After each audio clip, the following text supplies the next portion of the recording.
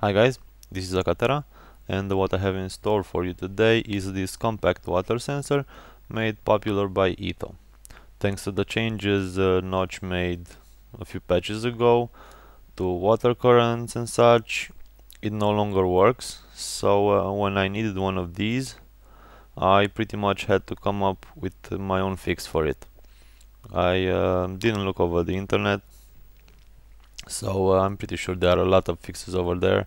But since this one works just great, I'm not gonna bother. So you might ask, what can you use it for? Well, as you saw in my one of my latest videos, you can use it as a secret switch or of sorts. Let's say this is your entrance, and I don't know, you can mask this hole in one way or the other, and no one will suspect. When you take the water out, the door opens. When you place the water back, door closes. So how do you build it? Well, first of all, you need to encase a 2x2 area with whatever material you will want. I'm going to use glass. Excuse me.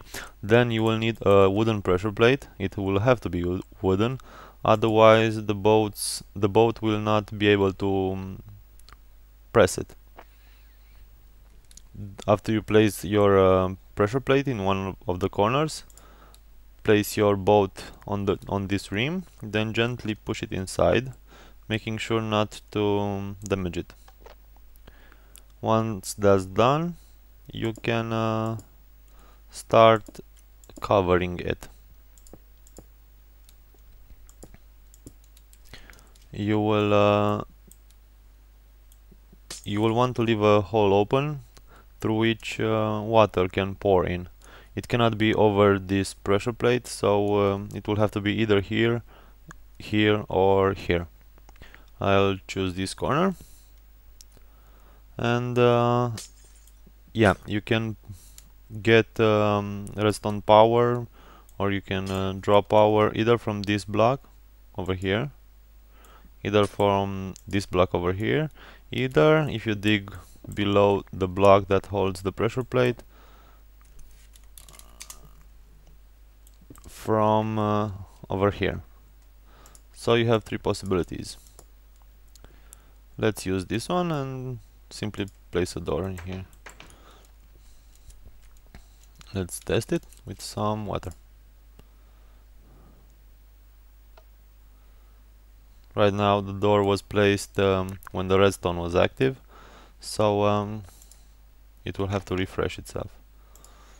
So yeah, when the boat when you get the water out, the door opens. When you place the water in, the door closes.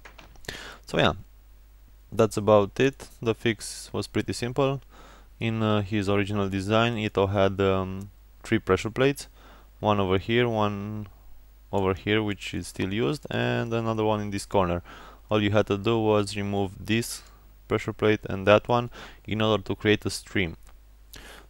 So yeah, that's about it for this tutorial. Thank you for watching. Have a great day. Bye bye.